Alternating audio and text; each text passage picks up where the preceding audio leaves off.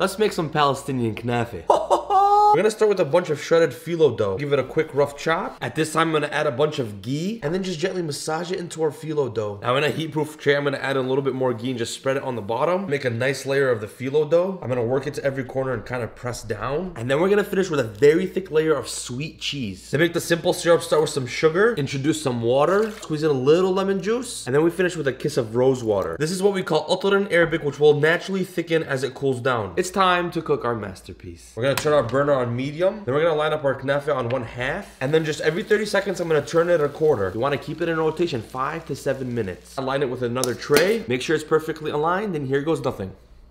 As soon as you flip it, hit it with some simple syrup. Back on the heat on a super low. And then we're gonna spin it a couple times to make sure that cheese is melty and absorbs all that simple syrup. As my uncle always says in Arabic, قرب على الطيب. And as always, now bismillah. I'm still fasting. Knafeh ولا knafeh? والله جننتوني.